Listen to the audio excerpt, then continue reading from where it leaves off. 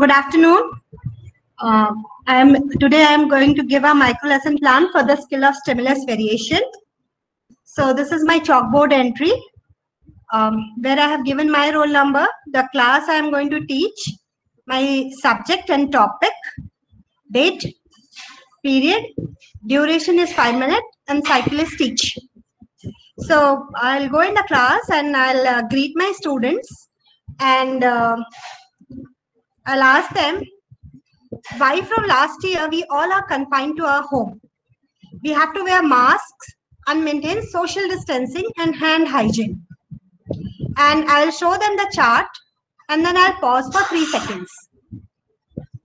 So definitely they will tell me it is because of COVID-19 or coronavirus pandemic. So they say, then I'll say, see, we cannot see coronavirus with unaided eyes. Coronavirus, other viruses and many other organisms are so small in size that they are not visible without microscope. Then using my hand gesture, the teacher will tell that in one pinch there are thousands and thousands of them present.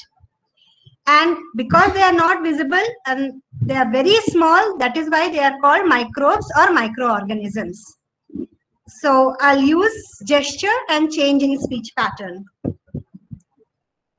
Then I'll tell them that viruses are one kind of microbes.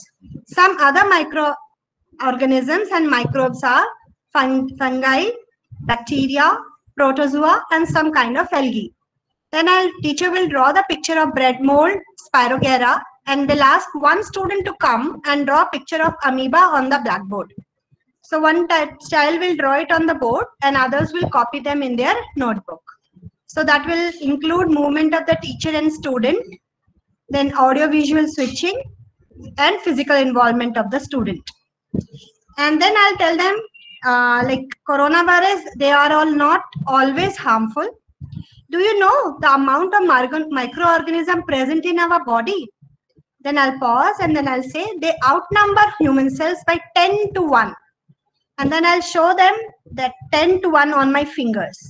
So we are 90% microorganism and 10% human. These microorganisms aid in digestion, helps in mental health, and plays many roles in keeping our good health. So people will listen attentively. So this is my change in speech style, gesture, and pausing. Then I'll ask them, because I'm talking about the good side of the microorganisms, I'll ask them, you must have seen how milk is turned into curd. Then I'll just ask one particular student that you must have seen how milk is turned into curd. So that student will tell me, yes, my mother adds a little curd to warm milk to set curd for next day. So that is change in interaction style. Now I'll directly talking to one pupil, teacher to pupil.